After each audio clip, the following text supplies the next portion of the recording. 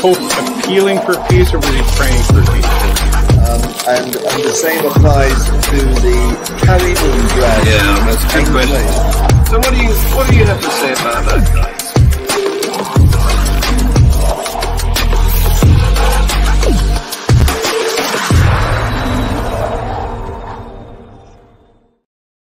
Good morning, afternoon, evening, and welcome to the first of the Views on the News shows in 2024. Happy New Year.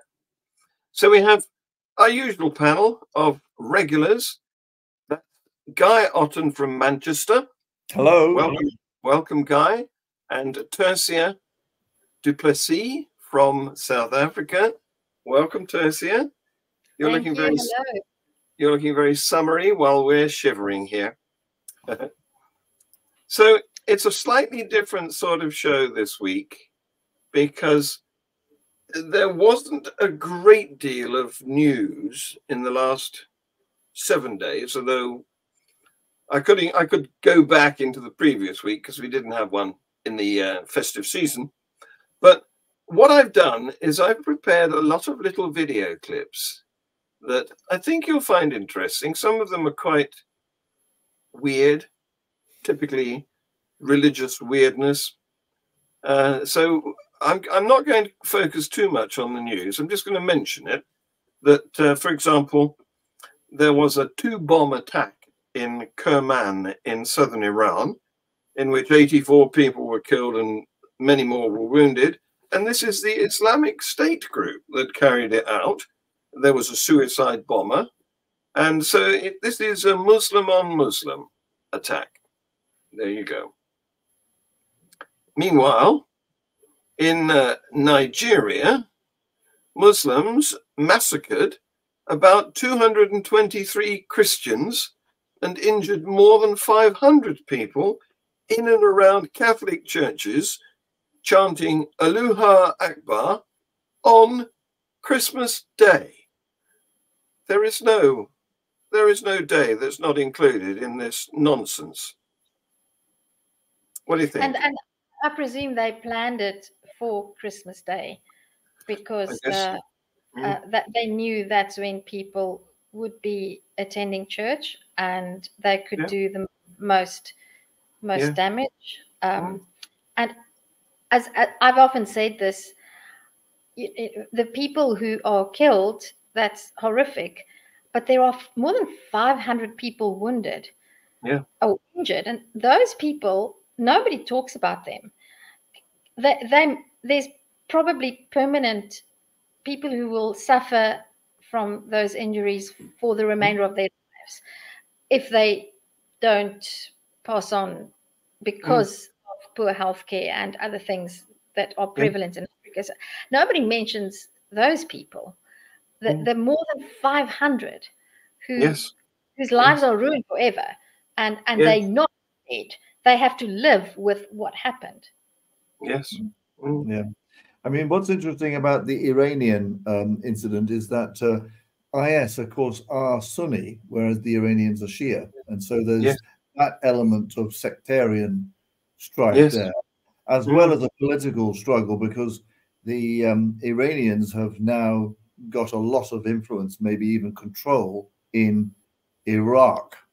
But the IS, obviously, they are trying to struggle and get that back because they had a good position from their point of view in their little Islamic state in Iraq, and they want to try and recover, I suppose, some of their malign influence. That's that one. But as far as the Christians and the Nigerian situation, there's been a lot of internecine killings for years there, and it hardly ever reaches the Western press.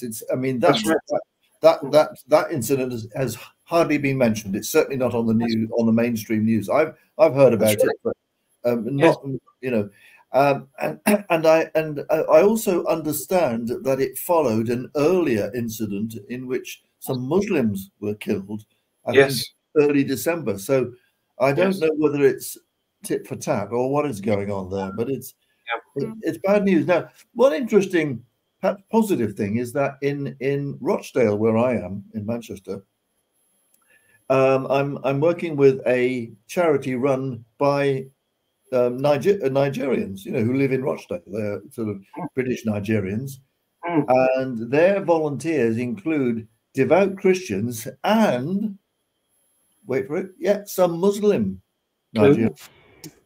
So it is possible for these people to work together. These are brilliant volunteers. Yes. So maybe there is hope. Are they all from Nigeria, these volunteers, or are they? Yeah. So I was telling John that this charity that I'm involved in, supporting asylum seekers and refugees in Rochdale, has been run by an increasingly elderly bunch of volunteers, and we brought in this younger. They're Nigerians essentially, and they're brilliant. Yes, they are British Nigerians. They've been here. Some of them have been born here, but others have been here for a long, long time. Are fully settled, and most of them will be British citizens. Let's hope they don't get poisoned by fundamentalism.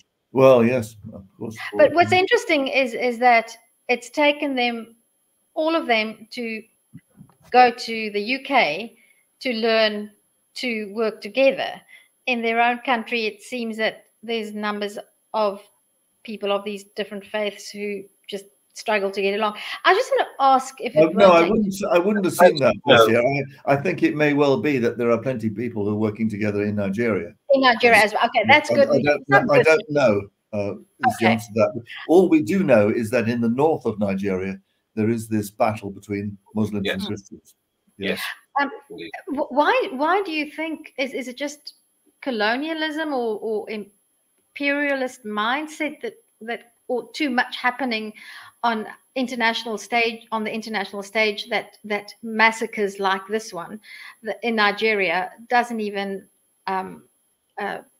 get mentioned on the mainstream news in Europe and the UK? Is that an interesting one? I don't know. Yeah. Well, that's what global atheist news is for, picking up all these things that slip through the filter of the mainstream news, which of course is focused on the interests of its audience, which in Western Europe or the West is about things going on in the US, England, and Europe. the UK and Europe, and even as far away as Australia. More than we see more about floods in Australia, for example, than we ever see about things going on in Africa. Yeah, that's why you have me. Yeah, yes, that's right. We're so lucky to have you. So going to Europe, the Danish, they've been having a spout of Quran burnings. Okay, so what have they done? They've come up with a law to ban Quran burning. And there are some of us who think that this is like blasphemy. What they're doing here now is supporting the concept of offending a God, which has taken, very many years to try and get rid of from all of the European laws. And now they're letting it back in. You can't do that because it's blasphemy. Is that the reason that's given, though? No, it's not the reason. Not the reason that's given. They say it's because it causes civil unrest. But I think that's the issue. It's the unrest problem. But I mean, I'm against burning any kind of books, even bad ones like what I believe the Quran to be. Yes, and we have the same problem in the UK.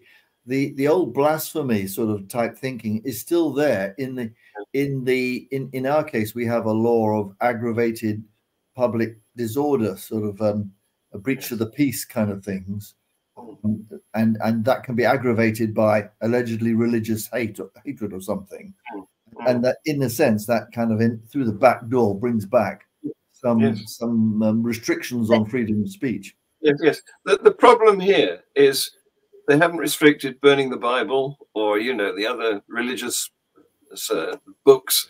So it is very much pandering to the Islamic faith.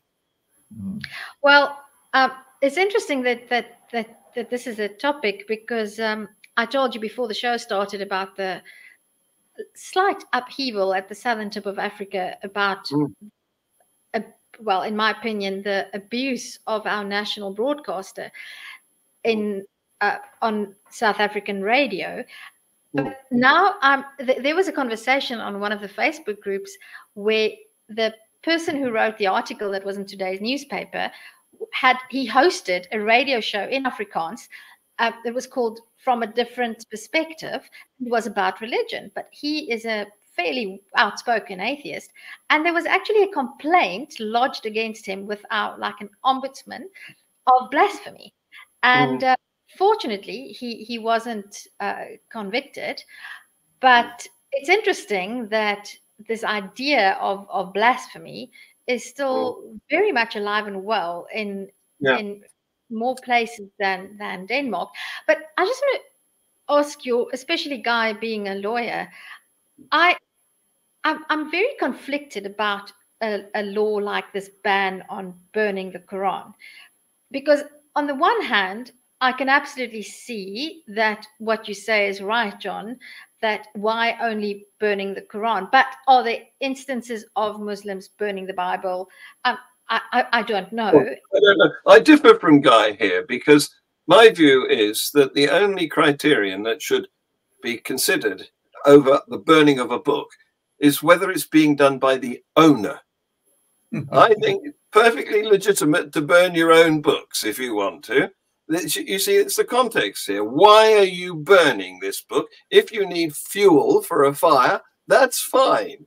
But if you're burning it as some sort of expression of prohibition about some belief system that you don't like, that isn't fine.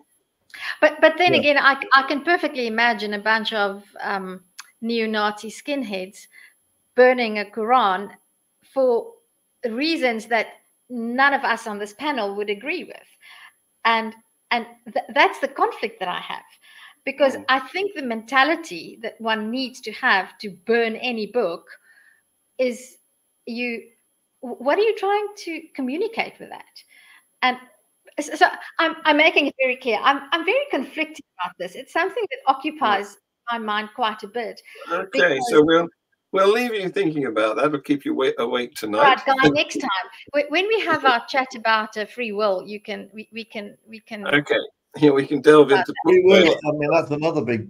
Anyway, go on. Yeah. We're going to do that another day. Yeah. So nearby where you are, Guy, in Oldham, just down the road. Yeah, there's something going on called Dumb and Doer. I don't know what it is, but I'm going to show you a video, and I want you to listen to the cries of the children.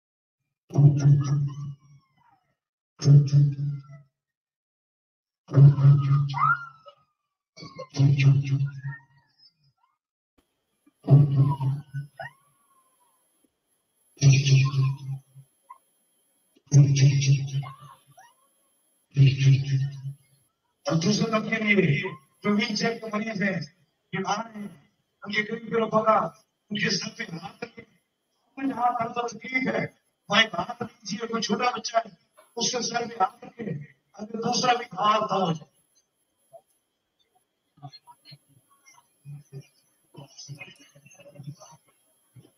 हाथ लीजिए।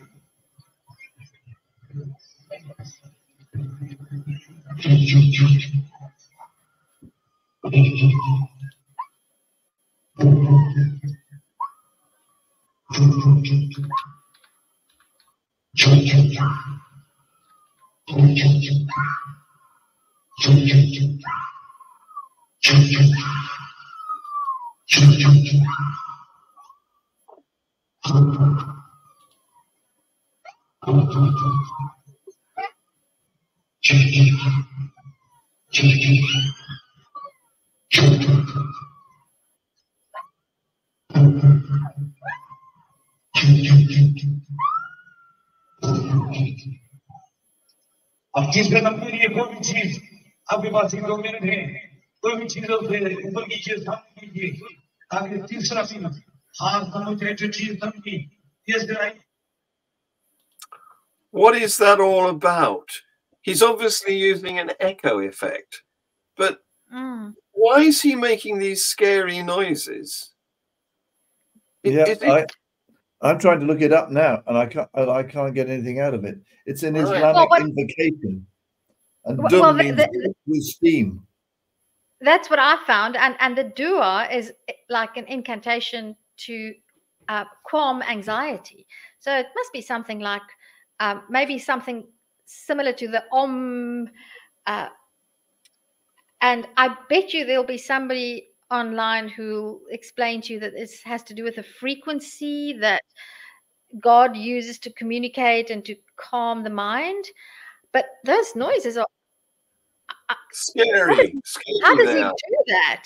I'd like to know how he does that. But he's using an echo machine, an echo effect on the microphone. Okay. So it's incantations, I think, Guy. That's dum. I just get cooking in steam, and when I type in dumb and dua, I just get dumb and dumber, which I find close parallels to when you have a bunch of people. But it must be. I can imagine little ones screaming because it must be painful. I can't imagine it's good for the hearing to be exposed to that.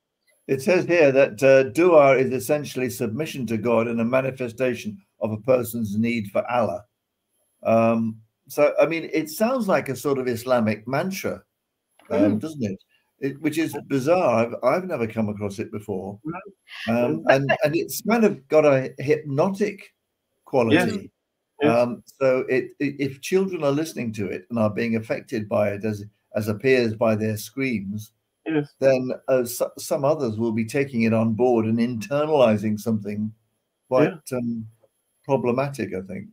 And the size of the crowd. I was going to comment on that. It seems to me almost as if there's an element of a type of mass. It's not called mass hysteria anymore. That's an old-fashioned terminology. But there's definitely an element of crowd hypnosis. It's as if and we are in psychology and in neurology, we are well familiar with the effect of sound and sound waves on the human brain, and to have this collective, and you have these thousands of people, but they look like Sikhs to me. The headdress. Yes, I thought that when they see it's funny you should mention that. I wondered whether they were Ahmadis. Ahmadis sometimes like that.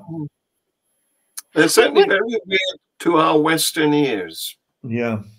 I wonder if there's any relation, Guy, you might know, to the dervishes. Maybe that's another branch of Islam where you sort of go into a trance-like state. Yes. No, I think that's I think that's right.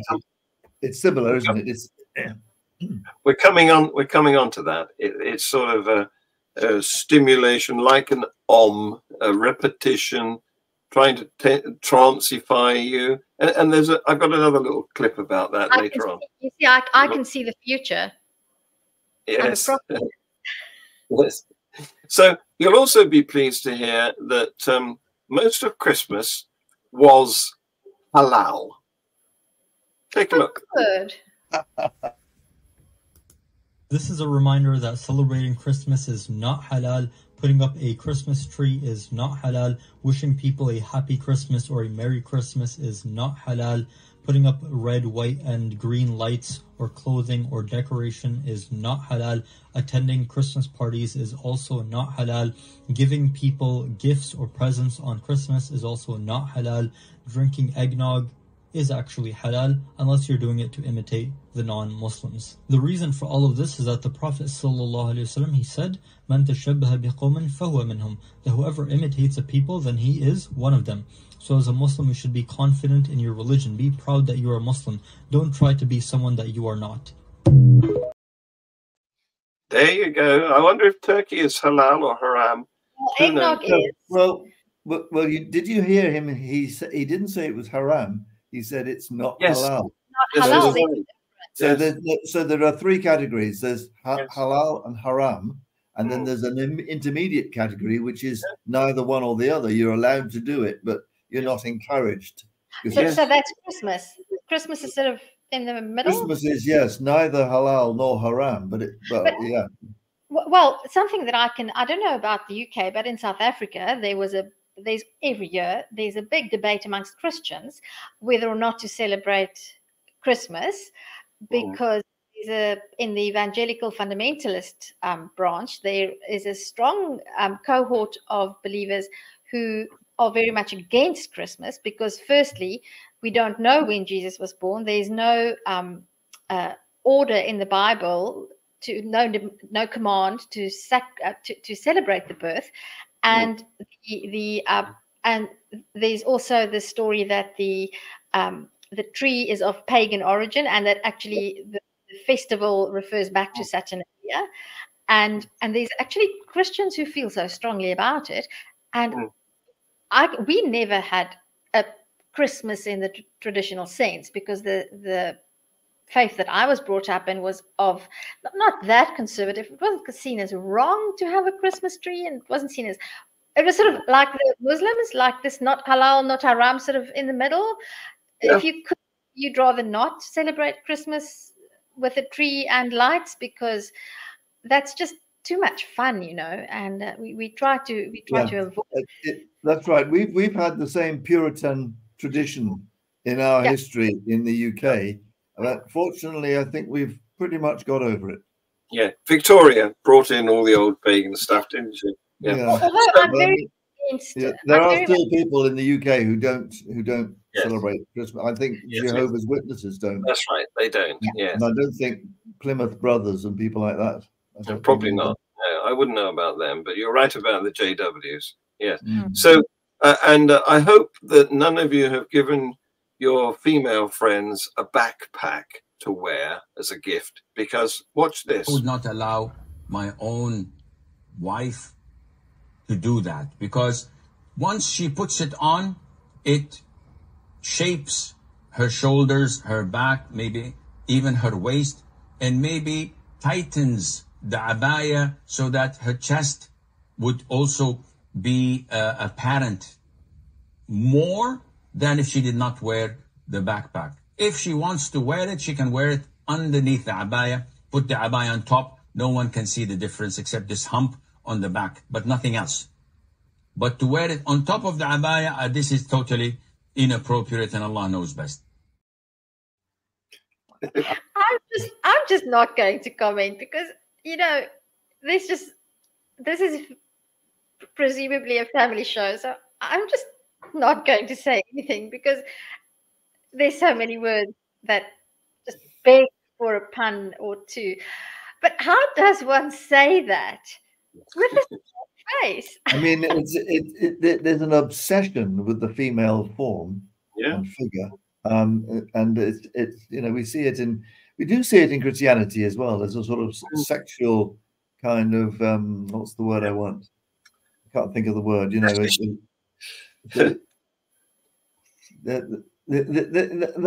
do have a problem with just normal being.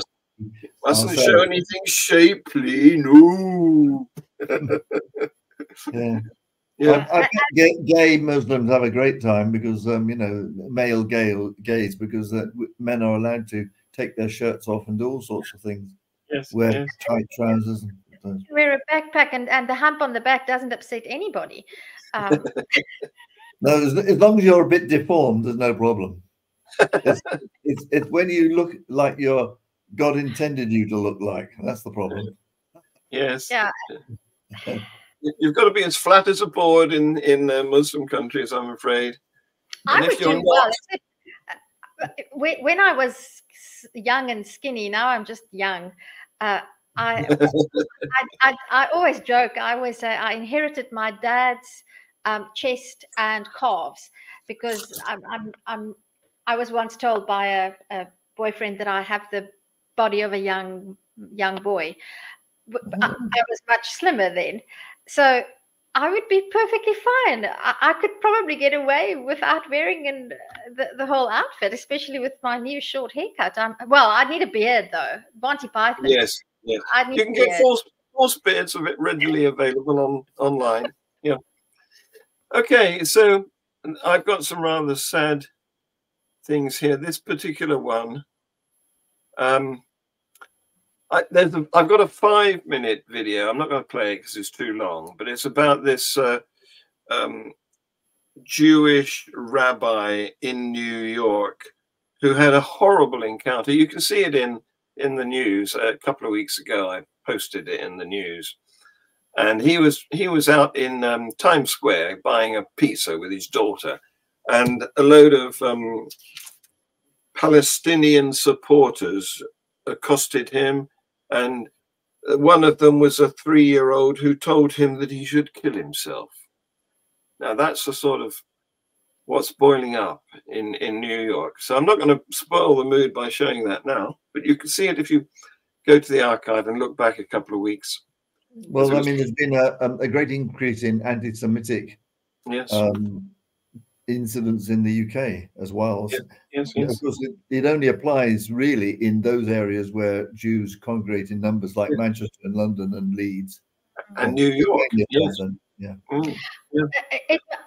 It must be extremely frightening to see a 3-year-old spew hatred like that. I think there's something visceral about that, because I love kids. I love little children. And 3 is about the cutest age you get. So imagine the incongruence of having a 3-year-old spewing that type of hatred. There's something very visceral about that. It tells us how he's been brought up. But the poor rabbi was saying that this is the only time I've lived in New York for all my life, and I've been a rabbi. I'm quite well known here. That's why they attacked me verbally. It's not because I was wearing a yarmulke, because I had a hat on. It was cold, and so it was underneath. But they knew who I was, so they were really targeting me. And he said, I felt like I was in Germany in the 1930s. Oh, dear. Yeah. Sure. Yeah. On the subject of anti-Semitism, take a look at this. Poor woman. Oded Lifshitz, who is a hostage, he's 83 years old, and myself used to wait at the Erez border crossing and take Palestinians to hospitals in Israel, Ichilov and Tel HaShomer. When I was in a safe room and they were shooting and throwing grenades for endless amount of weapon, and I thought to myself, I was so disappointed, because I and many people from our kibbutz were so supportive of the Palestinians, and I thought, why are they doing this to us, who are the biggest supporters for them? It really broke my heart. Sitting there, hiding, thinking that it will be my last minutes, maybe, and they will kill me, and I'm there for several years driving the sick people to get cancer treatment. So how do you process that? I realized that they really hate us. They really hate us. They're not. I thought that there were few Hamas who are trying to push the whole community to be, but all the others are really peace-loving people, and all they want is a beautiful house and a garden and go swim on the beach. But no, I realized that the population, the Palestinian public, really hate us. Terrible, isn't it? That's a woman who's been helping a good-hearted woman who's been helping the emergency services take people to hospital for treatment. And she's got a safe room. Everybody has to hide. They have to have a safe room in their houses. And now she's come to the conclusion that it's actual visceral hatred. And groupthink trumps individual ideas. I mean, for decades, for many years, there have been plenty of Israelis and Palestinians trying to work together, trying to show a different way that they can live together in peace in the future. That's been going on for such a long time. But sadly, it's kind of such a small minority. It gets swept over in all this desperate war that's going on. Yeah. So we're coming up to the end of my allotted time here, but I do want to show you a bit about the Mormons. I've got some good news because they're no longer a majority in Utah now. It's not good news for them. I mean, you have to see it from their point of view as well. Back in ex-Mormons. Yeah. Back in 2004, the Mormon Church had the highest membership rate in the United States. But by 2022, people with no religion were 25% of Utah's population. And it's because people are questioning their faith and leaving it behind. So I thought you'd like that. A bit of good news. But there's also an interesting shortish video I've got about, because you know the US is coming up to the next election. So they're looking towards doing their primaries here. They're beginning to campaign. And there is a third party candidate. There's about 9 different parties. Only 2 of them are significant, of course. But this particular one calls himself the Truth Party. And he's being questioned by an atheist. So let's see what he says. The question I have that's bigger is what actual line could you tell an atheist, secular, a satanic voter that would appeal to them that's not a kitschy conservative catchphrase? Okay, I'll tell you this. The wokeism and all that. No, what we see is a government that is propping up Christianity, that is excusing Christianity's bad actors, that isn't doing anything to fight Christian nationalism. So here's what I believe. There may be points in our history where that would be applicable. Respectfully, I don't think that's actually a major threat in this country compared to the threats that I named. But you have Christian nationalism. But you don't feel that. I don't feel like that's a major threat right January now. 6th. I feel like wokeism and transgenderism is. But you asked me to say something that will allow to speak to people who are atheists. Because there's an atheist watching this right now. Yeah, let me actually just address your question. You are free to live your life and practice your faith or absence thereof freely without anybody standing in your way, because that's what the First Amendment of the Constitution ensures. And if I have one job as your next president, it is to swear an oath to that Constitution and to keep it. Here's how you'll know that I know what I'm talking about. This was modeled on Thomas Paine's work, Common Sense. People are familiar with that. That was actually the leaflets they handed out to start the American Revolution. I'll tell you about one thing about Thomas Paine. He was an atheist, actually. So one of the men who started the American Revolution, most of our founding fathers were Christian. Thomas Jefferson was a deist. He's my favorite founding father, probably my favorite president. I look up and find the most common cause with him. Less so with Thomas Paine, but I respect the hell out of him. Because he too, without him, the American Revolution wouldn't happen.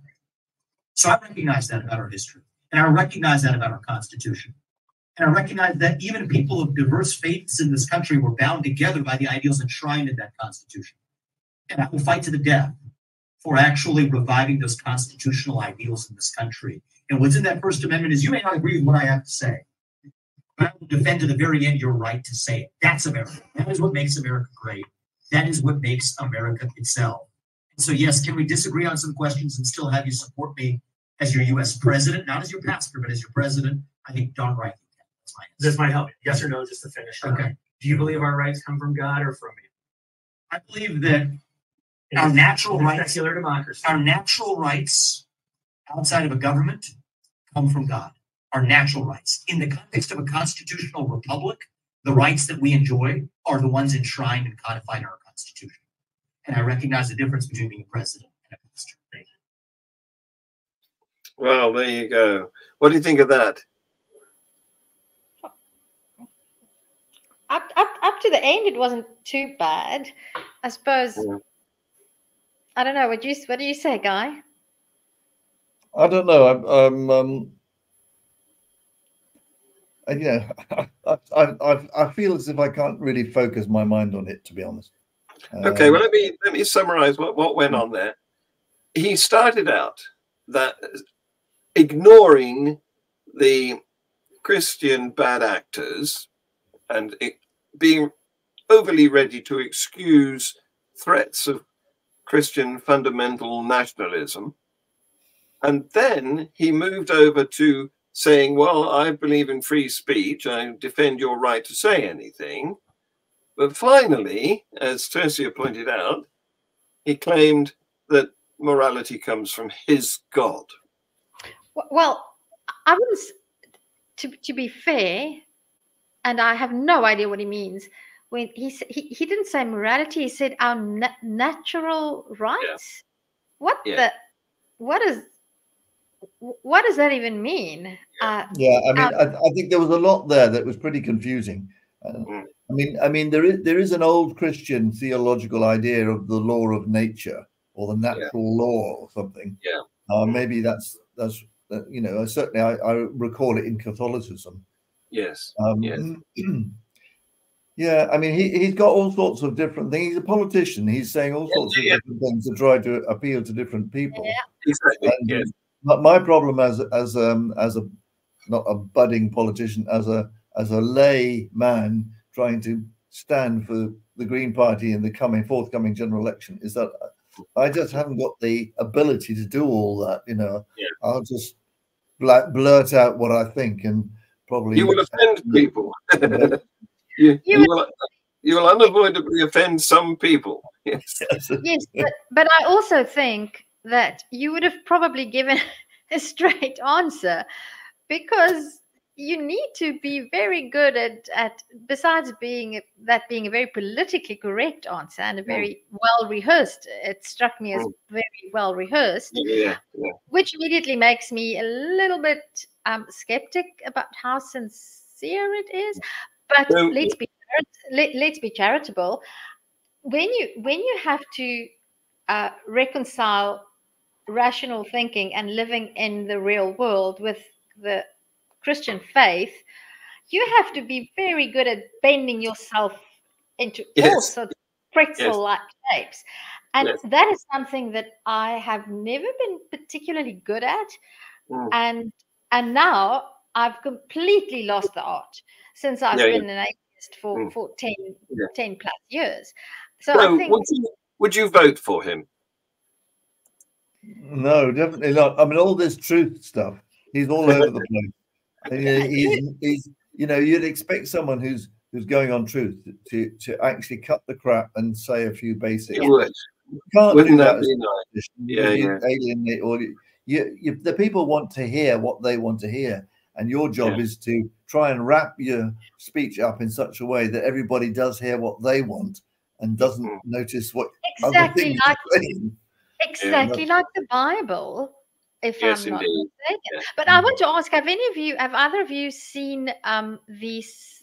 I think it's 3 episodes on Netflix, The Family, where it's based on. It's actually quite good. If you can, it's based on a book by a journalist he wasn't undercover, but he sort of lived with this very hidden group of very powerful politicians in Washington. The leader died in 2016, I think. Coe, his surname is C-O-E, Coe, and it explains very well how the religious right infiltrated the American government. This whole idea of National Day of Prayer. Douglas or Donald, I don't recall the father's name. Yes. The two sons are still alive, and they are very prominent. The family, it's worth a watch. Yeah, we'll give it a look. Yeah, because what happened in a nutshell is the Christian right were looking for an issue which could give them access to people power, to political power, and they came up with abortion. They thought this is the one. They can get a lot of people to vote for this because nobody wants to kill babies. They forgot to mention that these are not actually babies. They're not even born. So that was their twist. Anyway, it's coming up. It's gone, the time that I try to keep this show to. But I want to leave it on a light note. So here is the light note. Take a look at this.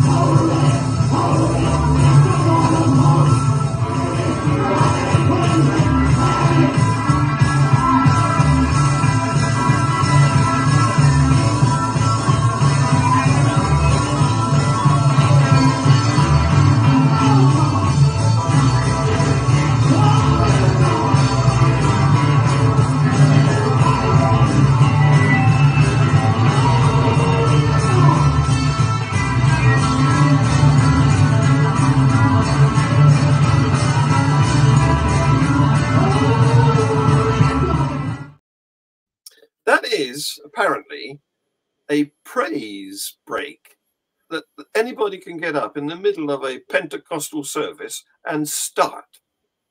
And we were talking earlier about the whirling dervishes and the and the attempt to try and get control of your brain and wipe out every thought. And, that's it, isn't it? Well, let me just get my blue suede shoes. Yeah, I was thinking, they're doing some good exercising. They're getting their paces in, which reminds me, I must do some exercises. Yeah. That's what I'm going to do some dancing now. I'm going to play that clip, and I'm going to. The guy with the red shirt, it was really good. I mean, and those are some nice moves. Let's do it. I'm glad it's going to be useful to you. So you'll be able to see it. I'll upload it tonight, and you'll be able to play it as many times as you like on the Free Thought Productions channel. Wonderful. Thank you very much for your contributions. Take the rest of the day off. See you soon. Bye then. Bye. Yeah.